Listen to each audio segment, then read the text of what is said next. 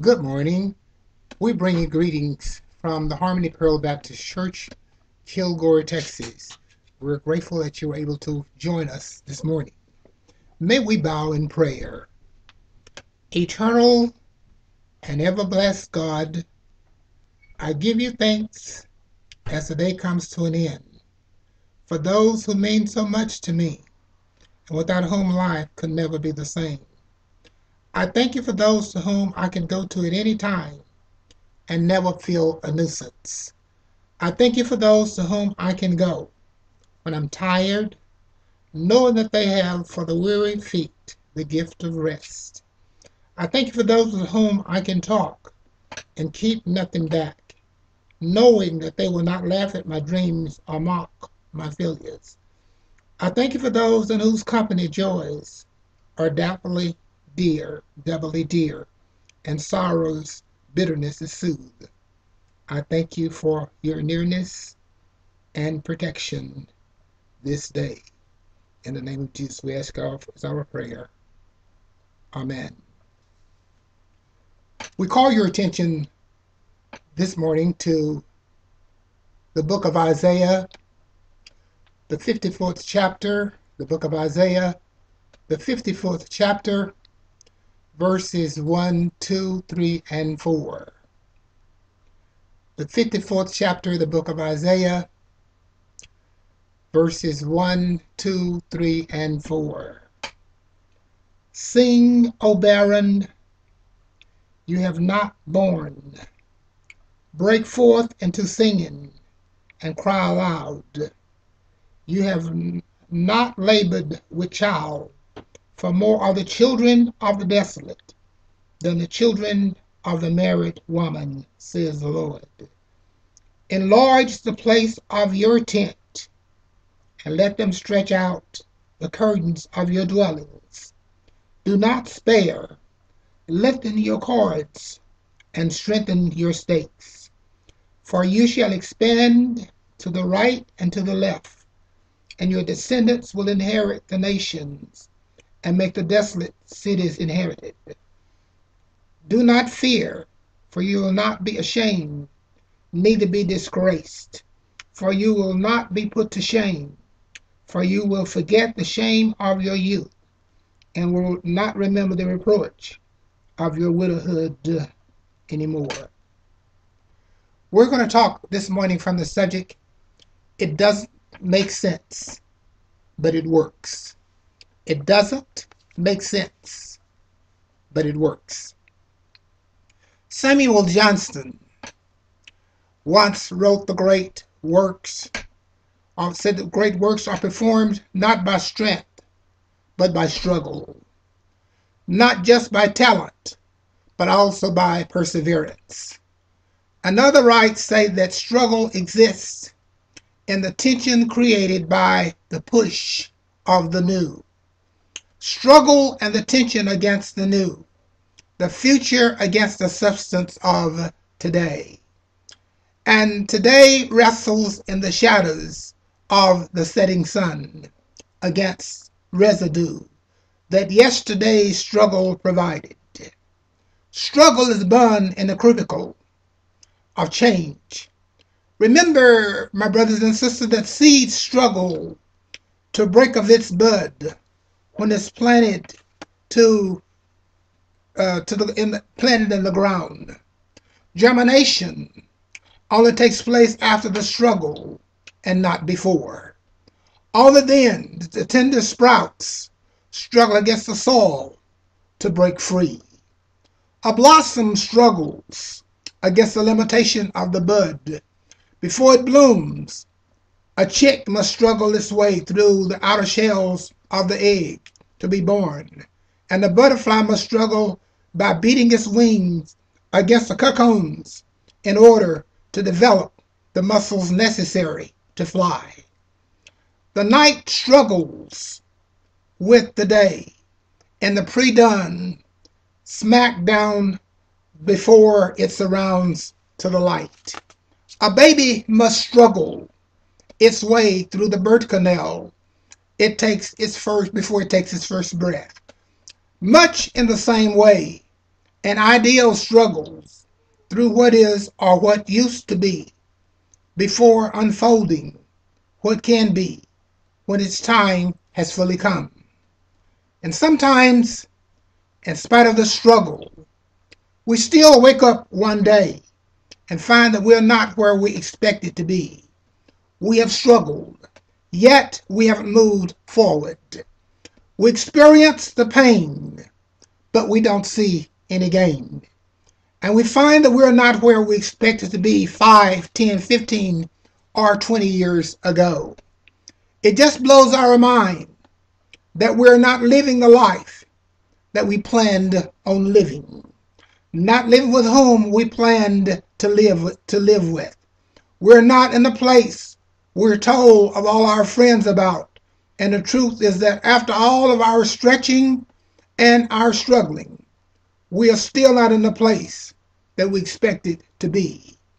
We're still struggling to rise up off our valley floors after being knocked down again.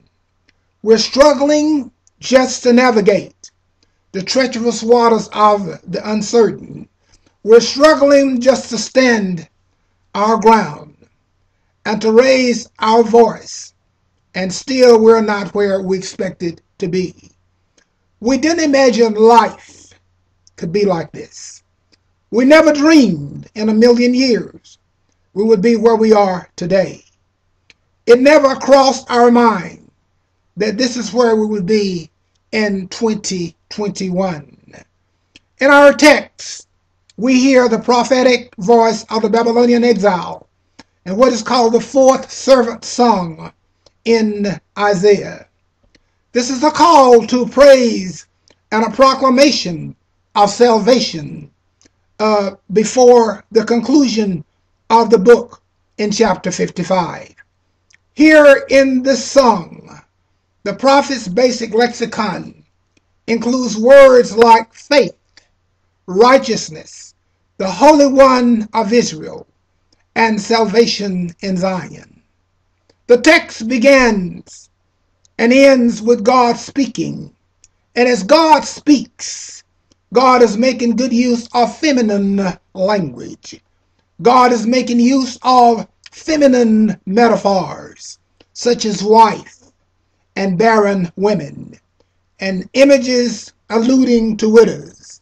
And so the focus of the song is evident that after a season of forced separation from their homes and families, loved ones, and loved places, after a season of where they didn't expect to be, and doing what they didn't expect to be doing, and worshiping in a place where they didn't expect to worship, that after a season of forced separation, where they were struggling in a strange land, pain and no gain, where they hung their hearts on the willow trees because they couldn't sing the Lord's song in a strange land.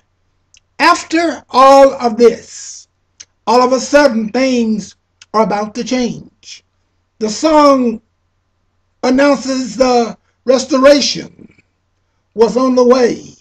And so to announce the restoration, to announce the change, the women were summoned to sing. Things are about to change in the kingdom. And the women were summoned to sing, who was to announce what God's plans were all about. The women were summoned to sing. That's a praise moment right here. Now the women of Israel, they were singers throughout the Hebrew Bible. We see that they sing at festivals. They sang when the fields were planted. They sing at harvest time. They sing when babies were born. They sang when the wine was blessed. They sing joyous songs of celebration. They sing songs of victory. They sing during periods of mourning and grief. They sing laments expressing grief and sorrow and loss and despair. Miriam organized the women to sing after the crossing of the sea. Hannah sang after the birth of Samuel. Deborah sang after the enemies of God were vanquished, and many sung after the visitation of the Holy Spirit. You will note that in Isaiah 32, the women sing to announce a shift as well. They were unaware that the people were failing to live a godly life for a holy God. And they were called to sing songs of lament and despair. For the future was going to be a struggle. But it is no longer chapter 32, but it's now chapter 54. And the women were summoned to sing. They were not summoned to sing the songs of chapter 32, but they were also summoned to sing a new song. They were summoned to sing a new song that was different, a song that did not reflect where they were, but they were summoned to sing a song that said where they were going. They were not summoned to sing a song about where they were, but where they were going. They were isolated. They were separated and barren. But this time they were summoned to sing songs of restoration. Songs that said the season of lack is over and the season of abundance had arrived. They were not summoned to sing a song about where they were, but they were going, but where they were going. They were isolated. They were separated and barren. But this time they were summoned to sing songs of restoration. Songs that said the season of lack is over and the season of abundance have arrived. They were not summoned to sing, sometimes I feel like a motherless child, or Lord, hold back the night. They were not singing, Lord, help me to hold out. They were summoned to sing songs like, I'm living in the overflow. And they were singing showers of blessings, or the storm is passing over. They were called to sing a song that God looked beyond my faults and saw my needs. They were summoned to sing songs, not of where they were, but of where they were going. And maybe we're getting where we're getting because we're singing the wrong songs. Look at somebody and say, it's time to change your tune. The women were summoned to announce a change, to sing a song different from their present situation. Just like a nightingale sings at the darkest hour before the dawn. They were not instructed to sing songs that ignored the present realities or to sing songs of make-believe.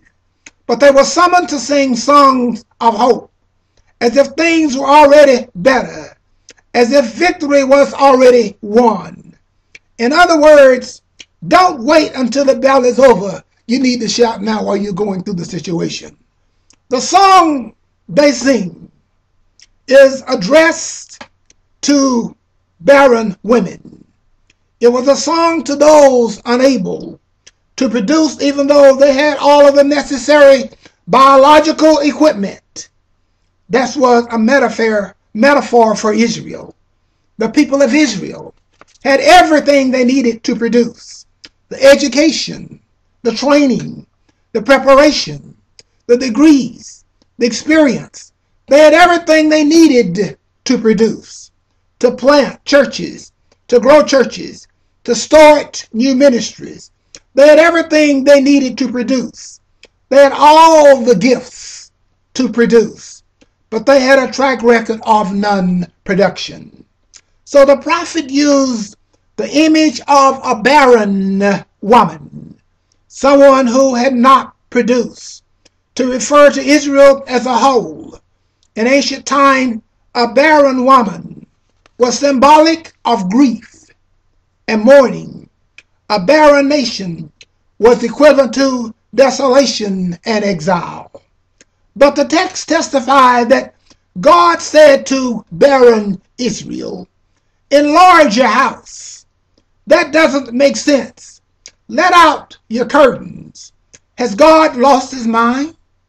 Let out your boundaries. Move the stakes. Lengthen the cords and don't hold back. Are you serious? You will spread out to the right. Who are you talking to? And to the left. And your descendants will possess the nations and will sell the desolate towns. That doesn't make any kind of sense. I mean, here is the question of the hour. Why would God ask a barren woman to sing a pregnant song? That's the question of the hour. Here comes the answer. First, God did it because, as the text announces, the place of the prophet's failure, of the people's failure, will become the place of their greatest victory. Did you hear that? In other words, the place that they thought they would never get back to will now become the place God will send them back to. Not as a defeated nation, but as a victor. Look at the promises in verses 14 and 15. There will be no more terror, no more strife. It will be a place of righteousness. Again, your faith has been tested. The struggle has now produced strength. The place where you thought you would never get in together, God is going to send you back in victory. You have been tested and you have been tried. Second, God did it because the mindset they had was not large enough for what they were getting. So they were told to plan for greater things. Look at the words that are used here. He uses expand, increase, let out, remove, limitations, make room to grow. Well, you must be kidding. Go beyond your present boundaries. What was God saying? Well, God was saying to Israel then and to us now that the mindset you have is not large enough for what is coming. So God is trying to help you lift your eyes off of the small you have now, but expand your vision and horizon for the Lord. God is sending you. We should be tired of our narrow circles and narrow-minded folk with narrow expectations. I mean, they don't expect you to go anywhere or do anything. Nothing good anyway. They don't expect you to do a real ministry. But God says, increase, expand, and grow. Get ready for what God is sending you, because the mindset that you've got now is not large enough for what is coming. In other words, even though you are not pregnant yet, go pick out the baby furniture. You don't have the job yet, but go and pick out a wardrobe for success. You don't have that promotion yet, but go and pick out some new office furniture. You don't have the mortgage money yet, but go and look for a house and pick out the one you'd like to have. You don't have the money for a tuition, but yet go ahead and register online.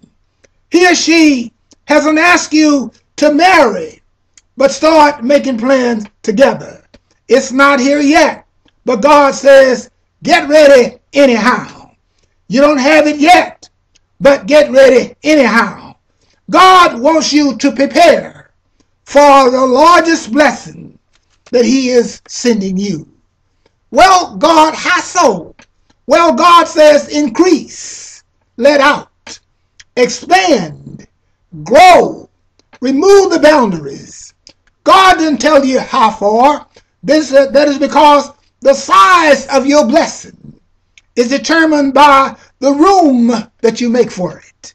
Remember the widow who was going to die and she only had a little oil. The prophet said to go and get pots. Go get pots because the oil God was going to send her was more than she had containers for in her own house. And after she collected the pots, God filled them. Watch this. And the oil did not stop coming until the space she had provided was filled. My God, if you make room for it, God will fill it. Finding a promise in the woman's song was not just for them, but for those who were coming after them. Isn't that what the third verse says? It says, for you will spread out to the right and to the left, and that your children, your daughters in ministry, will possess the nation. Did you hear that? That your daughters, your children, will in ministry will possess the nation. There are generational benefits for what God is going to do. The blessings for one generation will be so large that they'll be passed down to the next generation. That means the present generation will be restored, but their children will possess the nation. That's why we have to realize that God's work is so important that we have to make sure not only that we're here, but that your next generation comes along. You see, the job of the next generation is greater than ours. The next generation will overcome the oppressors and conquer territory beyond our influence. They will be educated, many in numbers, obedient to God. And God promises protection from their enemies outside the city. This is a generational blessing. The exiles of Israel were going to be blessed in order to be a blessing. In other words, the blessing was not just for them, but so they could share it with the next generation. Your being blessed is not just for you, but so you can pass it down. Now, in order to get what God has for you, you must let go your expectations of how the process works. You see, we expect things to come in an orderly, natural process. A to Z. The letter know their places. And no matter what, Z, always know it comes last. So if Z has always been last, Z has no expectation of being first. But God will jump over preconceived notions. And God will jump over birth orders. God will jump over all of the expectations and traditions of humankind. And if God wants Z first, that's exactly where Z will be, and nobody can do anything about it. Because God determines where Z ought to be. So, what do you want to put your life? In the hands of God or in the hands of humankind? I put myself in the hands of God. I know it doesn't make sense, but it works. It works. Quit trying, my brothers and sisters, trying to figure out how God is going to do it. Just let God do it. It didn't make sense for Gideon to narrow down his army to 300 men, but it worked. It didn't make sense for a shepherd boy to go against a 9-foot giant, but it worked. It didn't make sense for Nehemiah to leave a good government job and go back to rebuild Jerusalem, but it worked. It didn't make sense to turn the Pharisee of Pharisees into an apostle of Jesus Christ, but it worked. Love your enemies and bless them that curse you. It doesn't make sense, but it worked. Do good for them that hate you, and pray for them which despitefully use you. It doesn't make sense, but it works. If someone sins against you, forgive them 70 times 7. It doesn't make sense, but it works.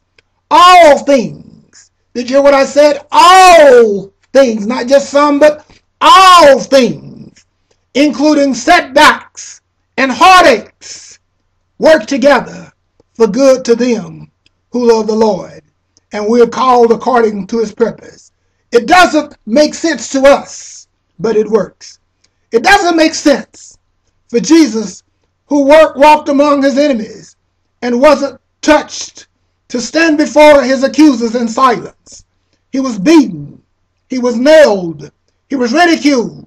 He was hung out on an old rugged cross. It didn't make sense, but it worked. It did work. It does work. And it will work again and again. It worked for them. It'll work for you. Some of you are in situations you don't know what to do, and you're wondering how God is going to work it out, but God has already worked it out while you're trying to figure it out. Some of you are in a situation, but God has already handled the situation. It doesn't make any sense seemingly to you how things are going. You're at a dead-end street. You don't know what to do. But I want to tell you, God has it in control. It does not make any sense to us, but God has it worked out. It doesn't make any sense to you, but it worked. May God bless you and mighty keep you is our prayer. In the name of Jesus we pray. Amen.